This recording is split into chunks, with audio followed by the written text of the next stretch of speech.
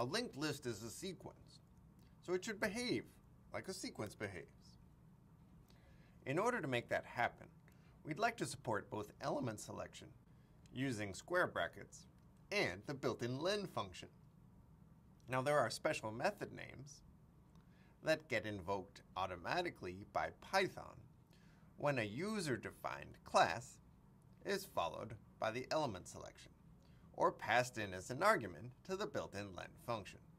So all we have to do is define how to get an item out of a linked list, or how to compute the length of a linked list, in order to have linked list instances operate in the same way as a built-in list with the len and element selection operators. So linked lists are sequences.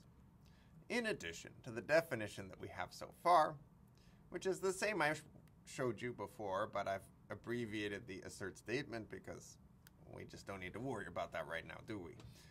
We're going to define two new methods. One is called the getItem method. The getItem method gets the element at index I. Now, if this ever gets invoked, we know that the linked list is not empty. If someone tried to look up an item in the empty list, they would just be looking it up in the empty tuple. They'd get an error. So we know there's at least one element here. And the question is that the element that the user is asking for or not? Well, the index I tells us. If they want the 0th element, that's self.first, so we just return it. Otherwise, we let rest take care of the hard work. So element I minus 1 in the rest of the list is the same as element I in the whole list. This element selection syntax here is actually going to invoke the same method, assuming self.rest is a linked class, which, by the way, it is, or it's empty. If it's empty, we'll get an error that says the index is out of bounds. If it's not empty, then eventually, as we call getItem over and over and over again with I minus 1 and then I minus 1 minus 1, we'll eventually have I equals 0, and that will be the first element of the list we're looking for. So this element selection syntax calls this method. That's a built-in feature of Python, a feature of this special method name. Now computing the length is even simpler. The length of a linked list is one more than the length of the rest of the linked list. A simple recursive definition. This is actually implicitly a recursive call to len. Why is that? Well, the built-in len function, when passed a user-defined instance, just looks up the __len method and invokes it, because it doesn't know how to compute the length of anything, so it has to ask the object itself. Now, there's a special case, a base case here.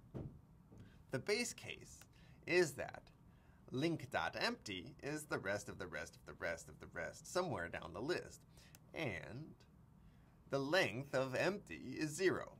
That's a built-in property of the empty tuple.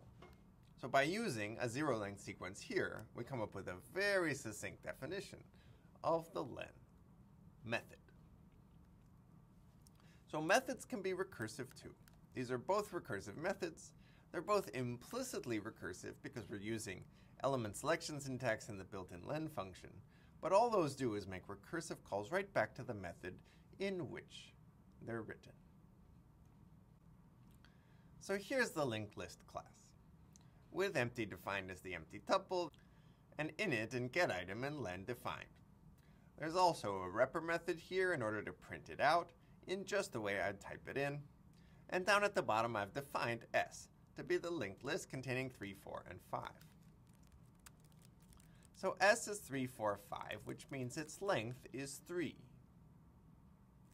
If I built a longer list, say by having 2 followed by s, that would be a length 4 list. If I asked what's the length of that, I'll get 4. If I ask what's the length of link.empty, I'll get 0, because the implementation is just that empty is the empty tuple. Now what about element selection? S is 3, 4, 5, so the element at index 0 should be 3, at index 1 should be 4, at index 2 should be 5, and at index 3 we should get an error. Index out of range. Oh, that's reasonable. That's because we made so many recursive calls that eventually we reached an empty self.rest, which you cannot take an element of because it has no elements. Now, of course, I could have written len iteratively, because this is just a sequence. It doesn't require recursion. I could have written that the length starts out at 1, and the rest that I'm keeping track of starts out as self.rest, while it's the case that rest is not link.empty. I could increment length. I could also change rest to be the rest of rest, and that way I would move down the length of the sequence.